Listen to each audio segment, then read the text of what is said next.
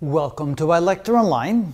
To make things a little bit more interesting, we're taking the very same problem we did on the previous video, but with a slight twist. The ball now comes in at an angle.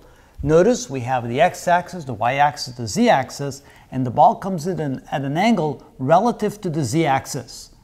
So the velocity component along the x-axis is going to be v sine theta, and the velocity component along the z-axis is going to be v cosine of theta. Notice that this is the opposite side to the angle. This would be the adjacent side to the angle, because you can see that this vector here would be the same as this vector here. So this here would be the v cosine theta. All right, we still have the moment of inertia of the solid disk being 1/2 times the mass times the radius squared, where the mass of the disk is 4 times small m. We're still trying to find the final omega, the final angular velocity of the disk, and the impulse of the bearings on the disk, but now we need to find the component in the x direction and in the z direction to find the total impulse of the bearings onto the disk. So again, we're going to start with the same concept, that L initial equals L final, meaning the moment of inertia initial, or I should say the angular momentum initial equals the angular momentum final. And the angular momentum is going to be I omega 1 initial, that would be the ball, plus I omega 2 initial, that would be that for the disk, that equals I1 plus I2 times omega final, because, I don't need this final thing right here, all right? Because we're trying to find omega final, that's what we're looking for. And again, since the disk starts with initial omega equal to 0, we can go ahead and set that equal to 0, which means that omega final is equal to I1 omega 1 initial, all divided by I1 plus I2. And then coming up here to complete that, we can then say that omega final of the disk is equal to I1 omega 1 for the ball with mass m, that had mass m, and that would be equal to, well, it would be the parallel component or the tangent component to here, that would be v sine theta, so it's mvr, so with the mass times v times r, so it would be mvr, and v is going to be v times the sine of theta times r. So that would be the angular, or the angular velocity, not the angular velocity, but it will be the angular momentum of the ball coming in at an angle divided by the total moment of inertia of the two. So it would be divided by the moment of inertia of the ball would be mr squared plus the moment of inertia of the disk, which is 2mr squared. We calculated that over here. Add the two together, so we have omega final is equal to mvr times the sine of theta divided by one of these and two of these, that would be 3mr squared. And yes, we can simplify things a little bit.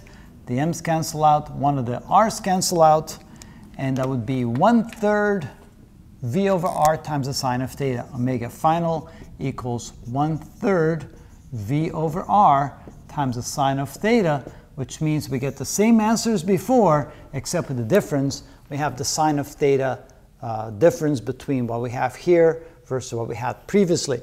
Notice when the angle goes to 90 degrees, the sine of 90 is 1. We end up back with the answer we had on the previous video.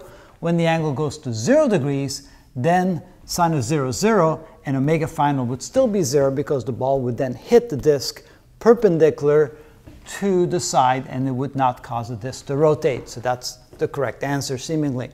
Now we need to find the impulse on the bearings on the disk, and we need to take one direction at a time. So let's first start out with this component right here. So we're going to do it along the x direction. So impulse along the x direction is equal to, that would be the change in the linear momentum, which is m times the change in v, which is equal to m times v final minus v initial. All right, what's v final? Well, V final can be found from omega final. Remember that the relationship between V and omega is that V is equal to R times omega.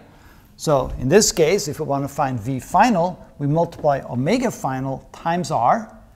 And so we get the following. So this is equal to M times V final, which would be omega final times R. The R's would cancel out. That would be 1/3 V sine theta minus V initial. And V initial would be V sine theta, I believe. Is that correct? V sine theta, that would be in the x direction. Yes, that would be V times sine theta. And so notice that is 1/3. We can factor out a V sine theta. So this is equal to mV sine theta times 1/3 minus 1. That would be equal to minus 2/3 mV sine theta. So that would be the moment of inertia on the ball by the disk, because it's slowing down, it's changing the momentum of the ball. And so therefore, I sub x of the bearings, the impulse of the bearings on the disk would be the negative of that. So that would be equal to the positive 2/3 mV sine theta.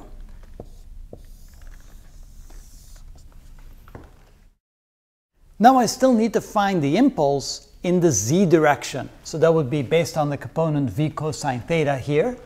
And so we can then say that I in the z direction, that would be equal to the change in the linear momentum, would be equal to m times the change in the velocity in the z direction, which is equal to m times v final minus v initial in the z direction. So notice that the final v in the z direction is going to be 0 because it's going to hit the disk and it's not going to cause the disk to rotate. So the perpendicular component is not going to make a change in the velocity for the disk. So the v final is going to end up being 0 in the z direction, and v initial is going to be v cosine theta. So we can say that I in the z direction, the impulse in the z direction is equal to the mass times v final, which is 0, minus v initial, which is v times the cosine of theta.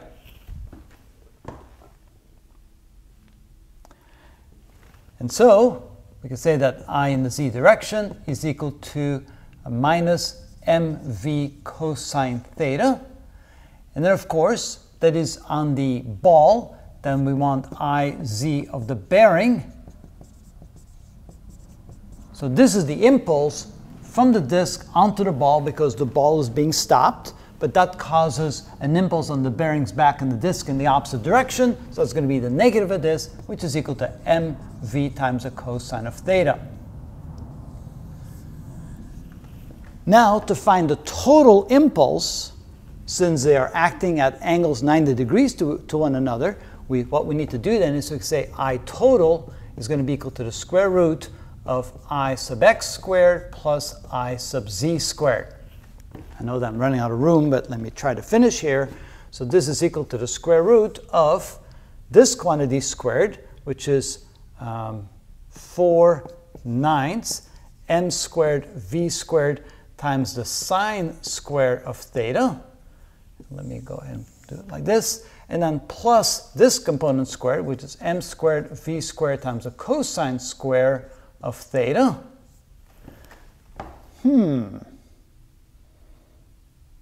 So now what I could do is I could add a 5/9 and subtract a 5/9. So let's try that. So this is equal to the square root of m squared v squared sine squared theta. Actually, what I'm going to do is I'm going to factor out an mv. So let me try that. I'm going to factor out an m squared v squared. So this is equal to mv. I hope you can see that. Times, I'm going to make that the sine square theta plus the cosine square theta. And of course, I did that by adding a 5/9, so I have to subtract from that a 5/9 sine square of theta. So what I've done here is I've added a 5/9 sine squared theta and subtracted a 5/9 squared theta, so I can combine these two and make that into a 1. So I total is therefore equal to m times v times the square root of 1 minus 5/9 sine squared theta. And that's ultimately the total impulse. Of course, make sure we understand this is the impulse of the bearing onto the disc to stop the ball when the angle of incidence is theta, the direction of the velocity is theta relative to the z-axis. And that's how we find the impulse of the bearing onto the disc, as well as the final omega of the disc after the ball hits the side of the disc. And that is how it's done.